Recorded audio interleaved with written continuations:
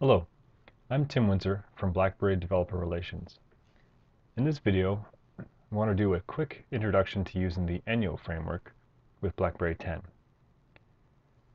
We'll start off showing how to get Enyo on your machine using the Enyo Bootplate sample, and how I modified that to add in some WebWorks extensions and take advantage of some of the WebWorks native capabilities on BlackBerry 10.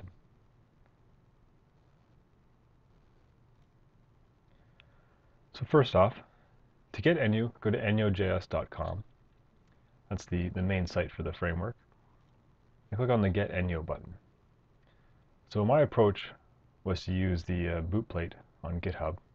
So the bootplate gives you a basic application to start from, and basically I just took that and followed these steps here, and then modified that. So you can get it from there, but also as a starting point, I have a sample up here on our BlackBerry BB10 WebWorks Community Samples repository. If you go there, you'll see Enyo 2.0 BB10 WebWorks, and this is the sample here. So this is the bootplate sample, and there's a presentation in here and a sample video of the actual application that it creates. And there's the presentation will walk you through all the steps. We'll do that in a very brief fashion in this video. So you can get all the code here, and let's just do a quick video to show you what this application does. So this is the sample, and it's a simple sample that listens to the accelerometer through the HTML5 device motion API, and uses these sliders to show that.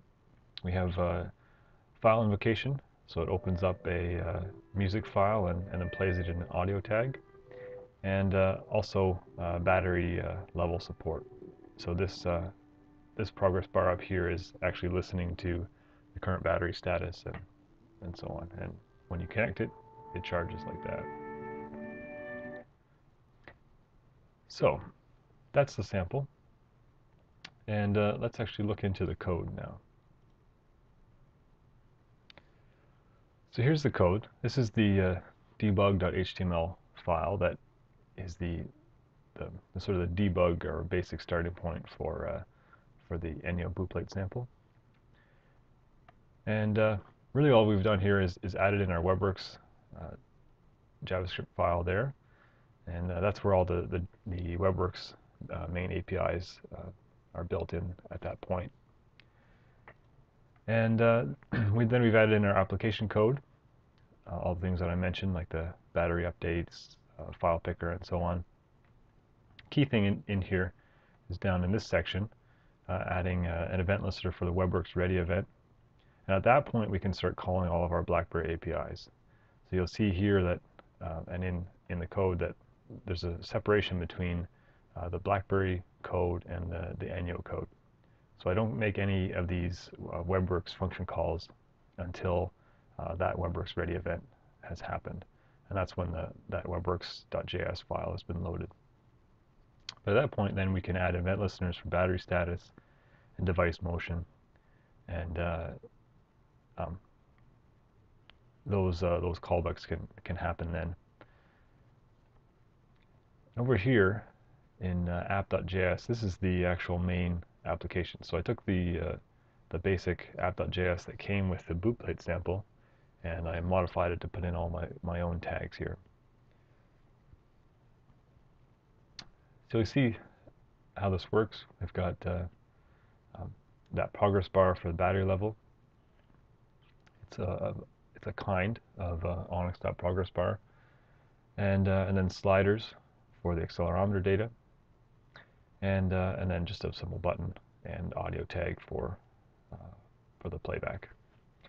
And these are the methods in here that are getting called externally, and that update the actual internal values and Enyo settings, such as showing stripes and animating them when the battery is being charged.